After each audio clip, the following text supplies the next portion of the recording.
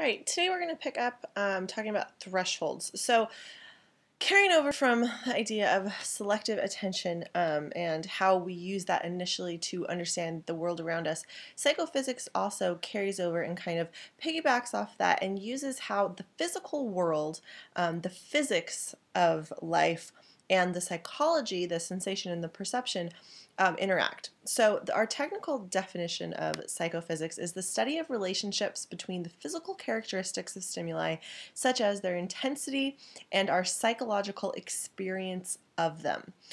So this is a more and more growing field as we are, starting to really alter and play with the physical properties of things.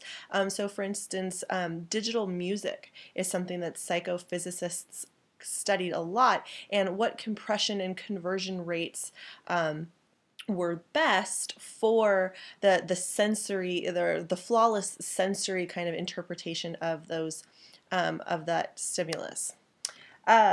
So with thresholds, one of the basic things with thresholds is something called the absolute threshold. So the absolute threshold is the minimum stimulation, so the minimum amount of sensory experience you need necessary to detect a particular stimulus 50% of the time. So when we're talking about absolute thresholds, this is what we're talking about. Can you detect it half of the time? And if you can, when you hit that 50% mark, that's kind of what we determine. So it's things like, a bee wing dropping on your cheek from an inch, or one drop of scent in a room, or seeing a candle 3 miles away on a clear, calm night. So each of our senses has what we call an absolute threshold, and all of us kind of have our own absolute thresholds depending on our own kind of sensory flaws or things that we're good at. So the signal detection theory is one of the things we use to detect thresholds. So the signal detection theory is the theory predicting how and when we detect the presence of a faint stimulus or the signal among background stimulation or noise. This assumes that there is no absolute threshold and that detection depends partially on a person's experience, expectations, motivation, and alertness.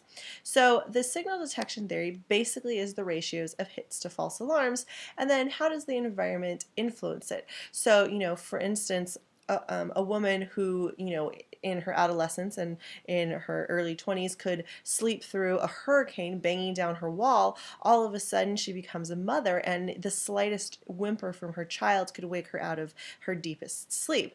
Does that have to do with the environment? Is she a mother now? Is she more in tuned to certain sounds versus, before? Or, maybe she still can sleep through a hurricane, but the baby will wake her up. So we also talk about something called subliminal stimulation, and basically anytime you're talking about something subliminal, you're talking about something below the threshold.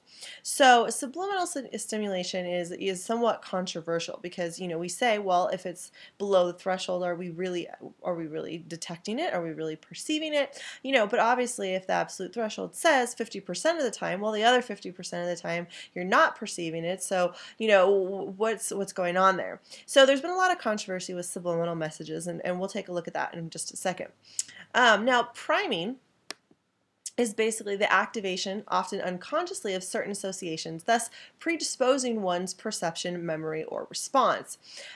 So, for instance, there was a big deal in movie theaters that they were implanting subliminal messages into the movie theaters before the film, thinking that they were brainwashing people to go and buy candy and stuff like that. Well, it's actually more of priming. When you see the dancing popcorn and you see the nice juicy Coke with the water coming down and things like that, what it's really doing is activating the memory of how delicious popcorn and soda is or candy is, and so because of that, it's calling your attention to your want for those things. So, in terms of subliminal persuasion, There's a lot of controversy about whether or not that could actually happen. For a while there was this big thing about subliminal messaging tapes. Listening to a tape while you were sleeping, and it will get you to quit smoking or get you to stop eating so you lose weight. And there's really no scientific evidence that any of those things work. So let's take a listen to a couple things. So one of the other subliminal messages, things that have happened is in music. People have accused lots of musical artists over the years of implanting subliminal messages. So Stairway to Heaven is one of the most famous. Let's take a listen.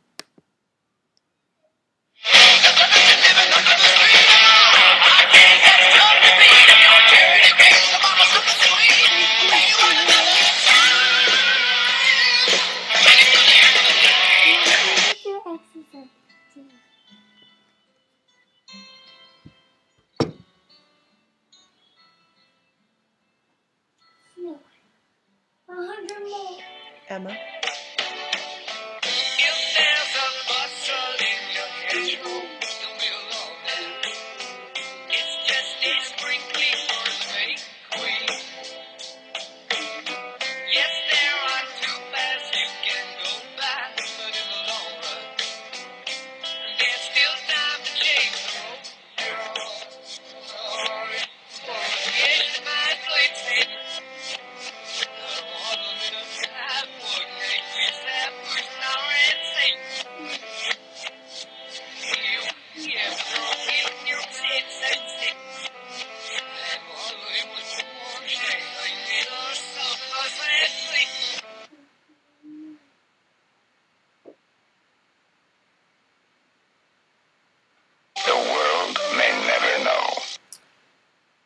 So again, this is an example of the fact that so when you listen to it backwards, is there really a hidden message, or is by reading the words, is that's what's causing you to hear those things? One way to test this, obviously, is to rewind a little bit and shut your eyes and listen to the backwards playing, and can you really hear what the words are saying?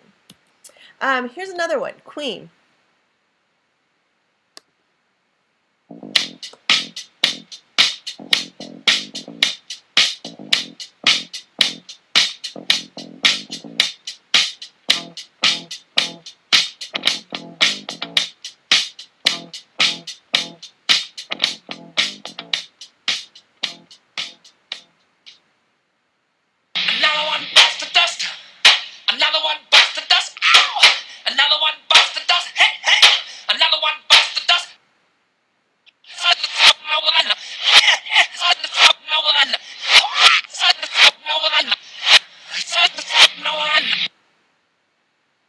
What'd you hear?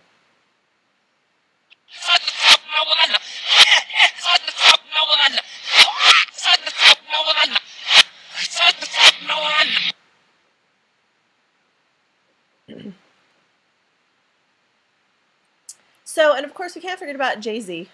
So he, his controversy obviously was, even though the 80s rock music was big, the 60s, 70s, 80s, Jay-Z's not forgotten. This brother has a very disturbing message in this song. I'm gonna let y'all hear it. Can I let y'all hear it? Y'all listen. 6, 6, 6.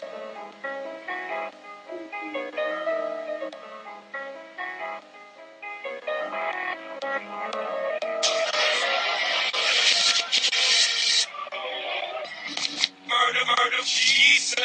6, 6.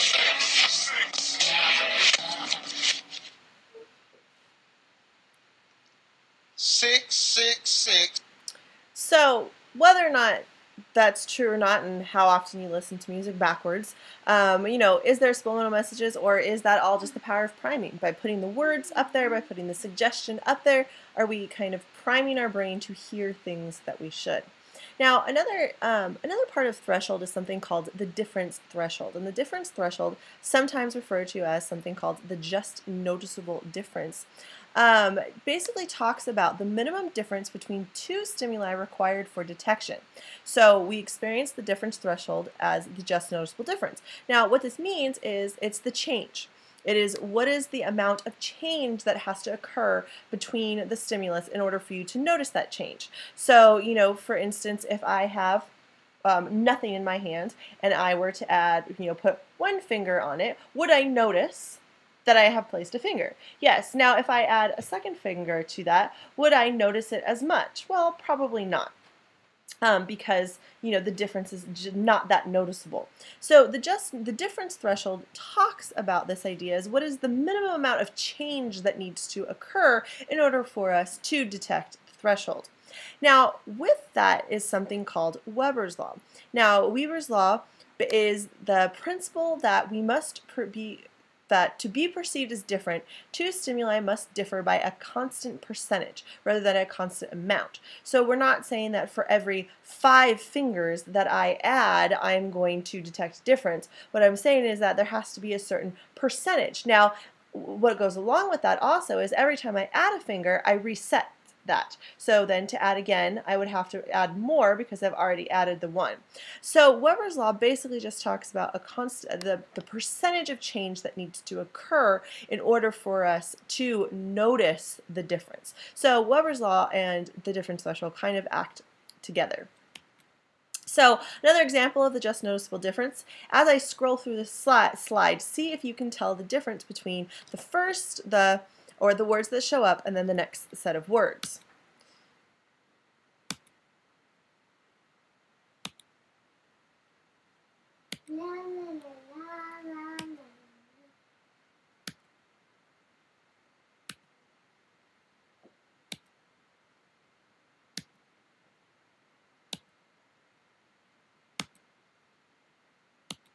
So what happens is that the difference between the first one and the second one is not very noticeable. It's very, very subtle. Now the difference between the second and the third, again, and as we go through, we can start to see that it definitely becomes more prominent. It definitely becomes more noticeable from the first one. But in between the two, okay, there's just a very slight change. So again, an example of the just noticeable difference.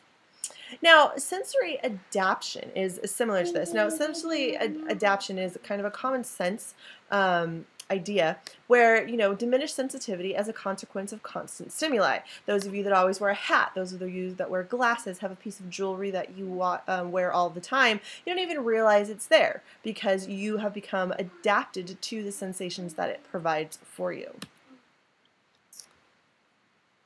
Mom, May I look at the piece? What?